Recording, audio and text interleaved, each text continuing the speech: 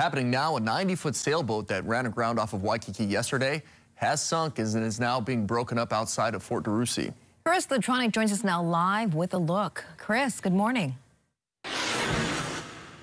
Good morning, Sam, Christine, and everybody on this Aloha Monday. Yes, you can see behind me the remnants of what is that boat that went down around 3:30 going into the reef, and then 30 people were then rescued by Good Samaritans as well as lifeguards and other people. They got them onto another boat and then brought them in safely. Good thing no injuries were happened, but it is concerning to be on the reef. Yesterday we were seeing it fully intact. But today, a totally different story. You can see it's been flipped over, and there's been words of lots of debris in the air. So here to tell us more is Aiea resident and stand-up paddling enthusiast, Ernie Akana, who was just out there. Ernie, tell me, what did you see with this boat that's stranded just below threes? There's all kind of plastic in the water and seats, and there's life vests and stuff.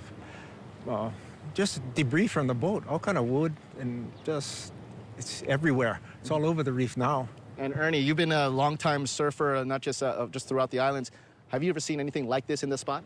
Not in a while. I mean, every once in a while when somebody runs aground, yeah, all this stuff comes up again. So eventually they'll have to go get it all and pick it all up. So yeah, it's not the first time. It probably won't be the last time. You know, yes. People have accidents. But being out there, seeing all the debris, even smell of fuel, yeah. How concerned are you as a beachgoer here? Yeah, it's concerning. You know, they got to get it out there and start picking this stuff up already. It's kind of late. It's already, you know, sun's been up a while. Right. So yeah, I'm sure they'll get to it. Hopefully sooner than later. Yeah.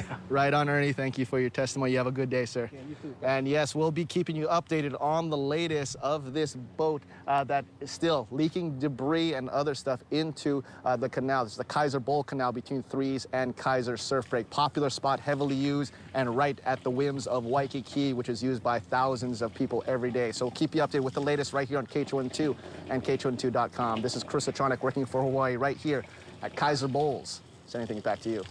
Incredible how much that boat has already broken up. Chris, mahalo for that live report.